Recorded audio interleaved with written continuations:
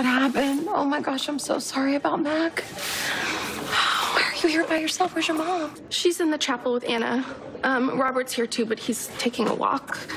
I know you're exhausted. Sit down. Have you heard anything? No, we're just waiting and hoping. Yeah, I know how that goes.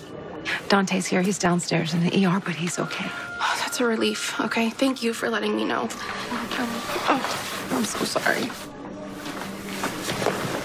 Have you heard anything? No, not yet, but that's a hopeful sign. I mean, if it were bad news, we would have heard.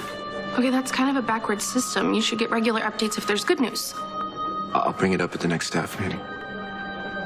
Hello. Hi. I'm gonna go. Call me if you need me. Okay. I didn't get a chance to thank you for helping Mac when he was brought in. No, I'm glad that you're here. Yeah, me too.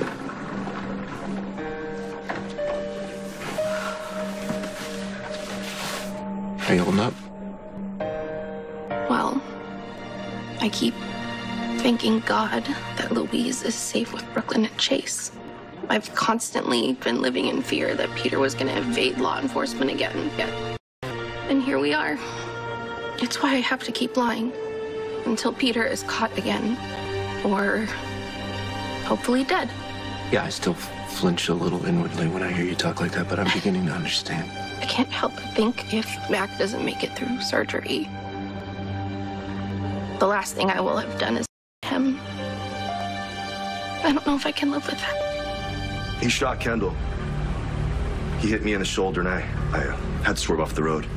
I played dead while he dragged me and Kendall out of the car. He left us on the side of the road and took off.